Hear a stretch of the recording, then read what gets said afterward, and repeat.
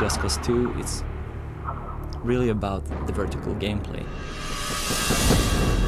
We felt when looking back at Just Cause 1 that we did an excellent job by traversing the world on the horizontal plane, but such a big game world, it could be made more interesting if you can traverse it on the vertical axis of the world as well. You're not only supposed to play the game on ground, you can be anywhere in the volume of the world.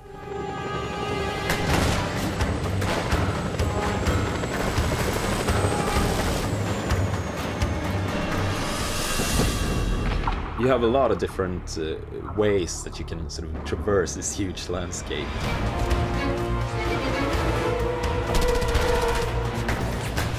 Combining the grapple hook with the possibility to use the parachute gives you a unique way of traveling.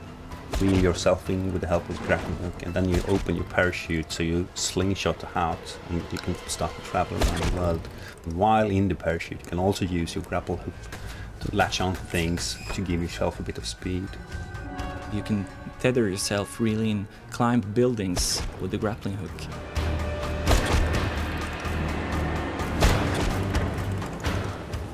Then free fall, looking down at a city or the landscape, pull your parachute, and it's sort of relaxing, just floating around in a parachute.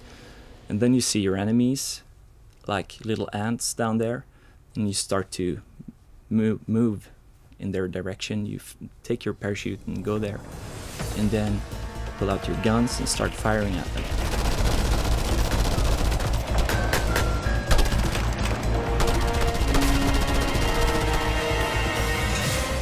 We actually had a base jumping competition here in the office, and our record for base jump is around 1.5 kilometers. The guy that had that record actually achieved it by lifting a bus, tethering a bus to that helicopter and lifting it on top of a mountain so we can get that extra few meters of base jump from there.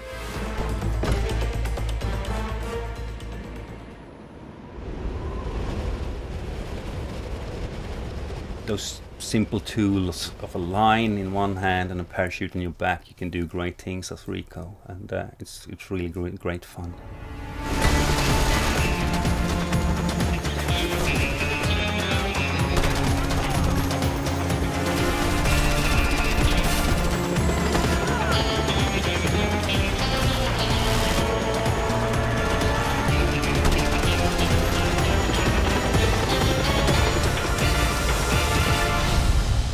Just Cause 2, coming 2010.